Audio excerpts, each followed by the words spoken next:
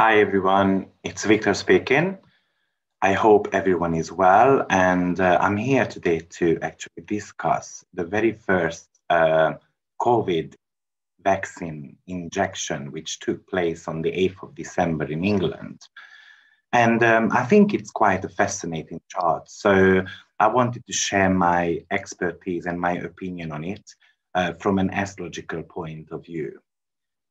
So what you will see on the chart is that the rising sign is a Scorpio, which has got a deeper meaning, and that very much correlates to healing, especially healing some type of past life events or past life traumas. And in traditional astrology, a Scorpio is ruled by Mars, which can be located in the sixth house.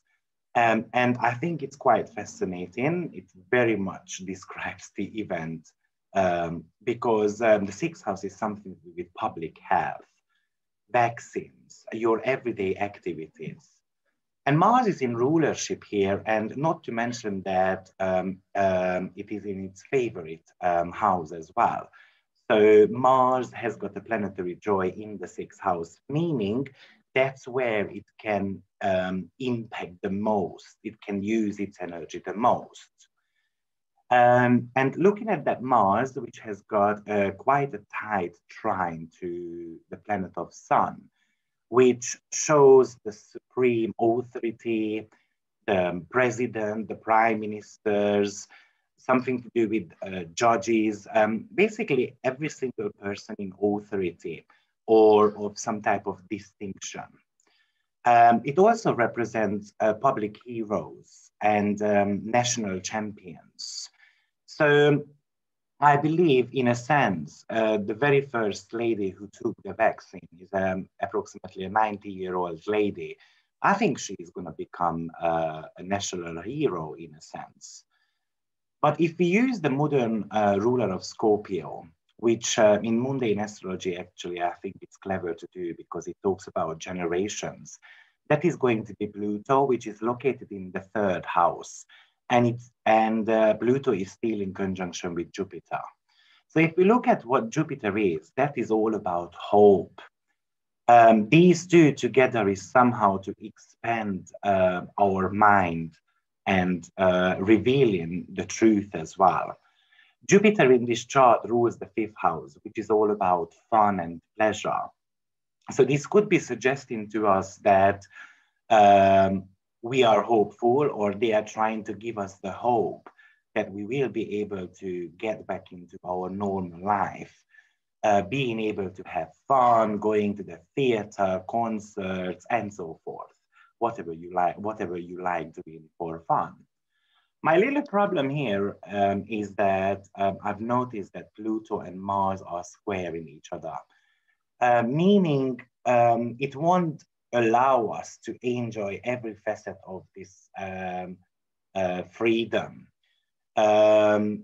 As Pluto can indicate side effects in medical astrology, and those side effects at one point will be revealed.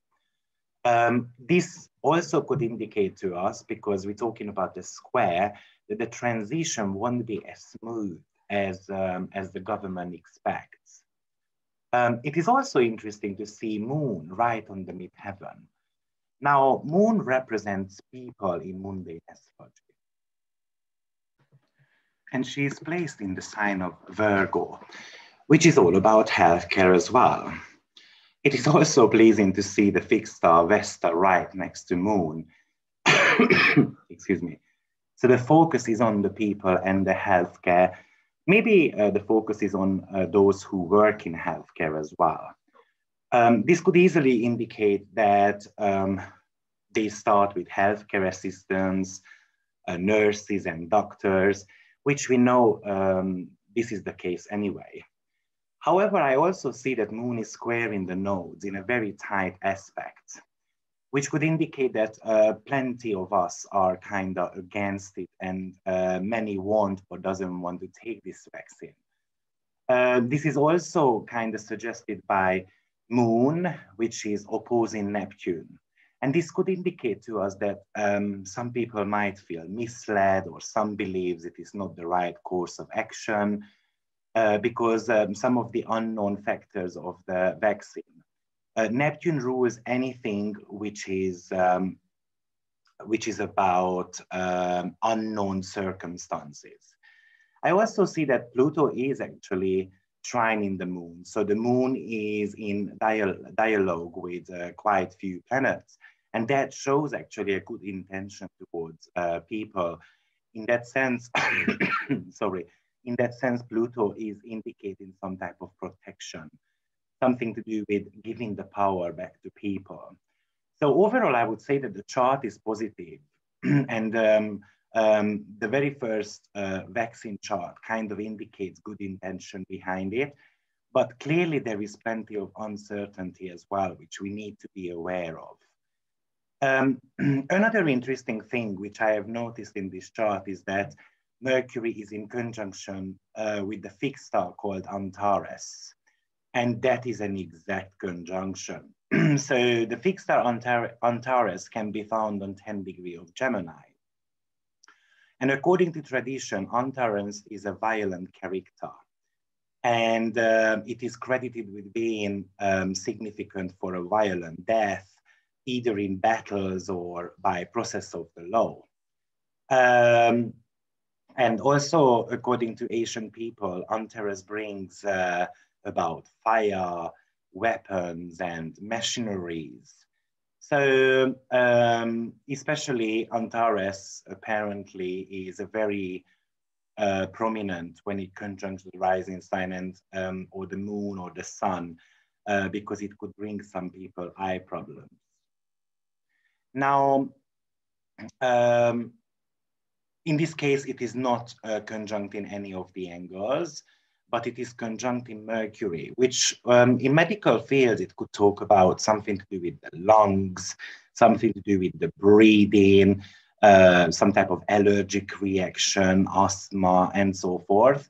And the reason why I wanted to mention these is because this Mercury, which by the way is the planet of news, it is combusted in the chart.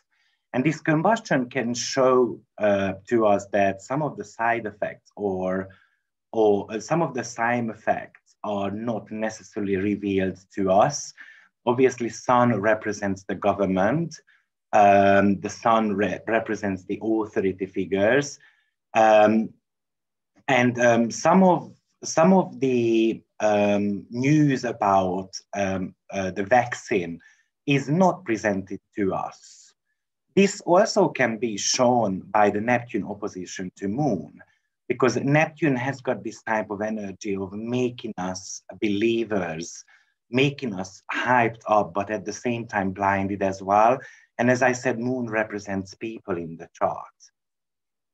Another very interesting thing which I have seen in this chart is Hygeia.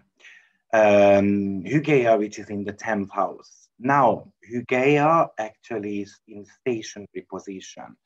Now, I just want to put it out there that stationary positions are extremely important. I would say that they are 5 times stronger, 5 times more important in a chart than anything else. And on top of it, it is conjunct in the fixed star called Sirius. So if you are unaware of what Hygeia is about, then Hygeia is basically the 4th largest asteroids. And it has got an approximately about 5 years to orbit the sun. And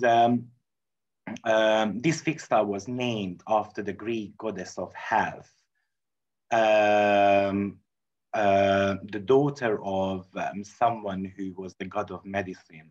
All of a sudden, I can't remember his name. So Hygeia is very much associated with health, public health, cleanliness, sanitization, yes, so Hygeia is very much connected to all these things in astrology. And what bothers me a little bit is that having Sirius fixed star right on the side of it, which is actually a very fortunate star, It carries fame, honors, and rich people. But according to the tradition with Sirius, we always have to give up on something or make some type of sacrifices. It could also indicate that someone is going to die as a famous person.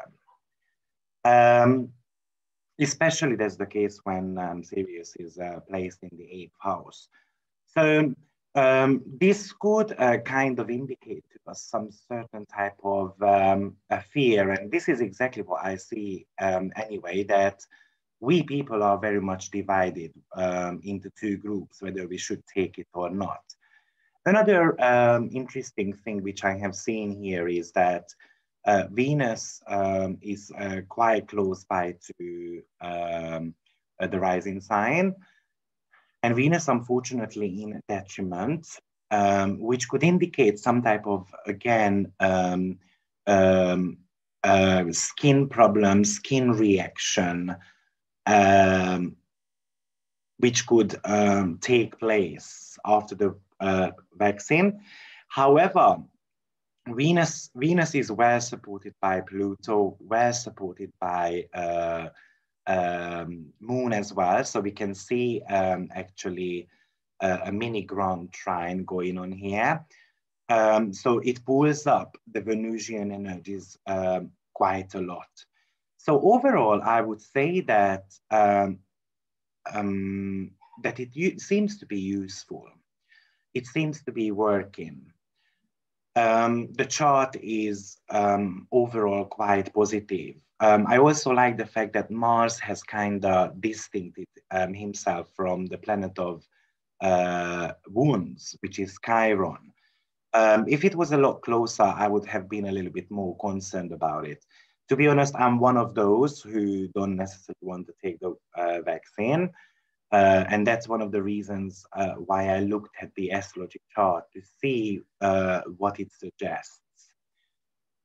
So I hope you guys enjoyed this short video. I just wanted to give you a little bit of a clue over what is happening with this vaccine. So everyone, take care of yourself and see you very shortly in a different video. Bye-bye.